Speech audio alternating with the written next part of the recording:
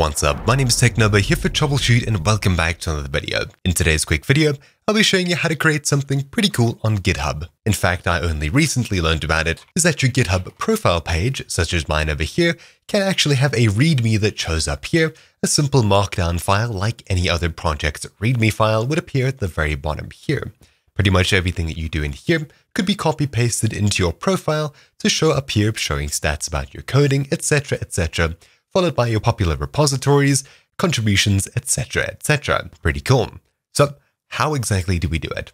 Well, it's really simple. All you need to do is create a repository that's named exactly the same as your current username. So my username's tcnobo, technobo.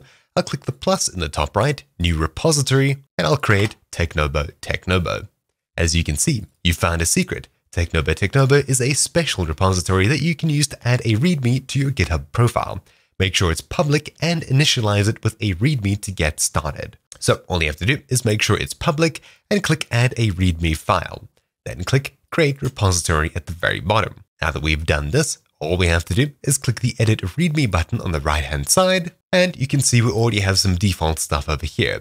If I visit my profile, you'll see, hi there. That's basically it. So I've already got something prepared before this video here. All I'm going to do is copy it and paste it into here. It's quite a bit, but here's a nice little preview of what it looks like. And as you can see, the image is currently broken. Why is that? Well, it's because I plan on uploading an image to this directory here.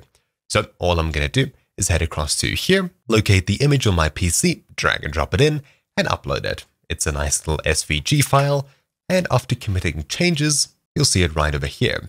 I can preview it in a new tab, and that's basically what it looks like, a nice little logo. So heading back to the README file, if I head back to the preview page, you should then see that the icon loads. Maybe I've messed up the URL. Yes, it was main instead of master, and that's what my new profile would look like. Cool.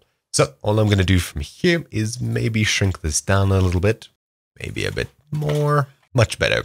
So from here, I'll just go ahead and save changes. And of course, it's a normal GitHub repository. Now, if we head back to our GitHub profile, you'll see something unique. Here's my image, little icon. I'm Wesley, a freelancer, blah, blah, blah. I've got a bunch of different links here, as well as a bunch of different language blocks, etc, etc. And at the very bottom, I have my repositories, contributions, etc, etc. It's really that simple. In fact, I think it's a bit too much. Let me remove the most used languages section. Simply heading back to technobo, or your username, you can of course treat it as a normal repository. So I'll commit changes, refresh my profile, and there we have it, a nice little README section showing something about myself. Pretty cool. But anyways, that's about it for this quick video. Thank you for watching. My name's been TechNobo here for Troubleshoot, and I'll see you all next time. Ciao!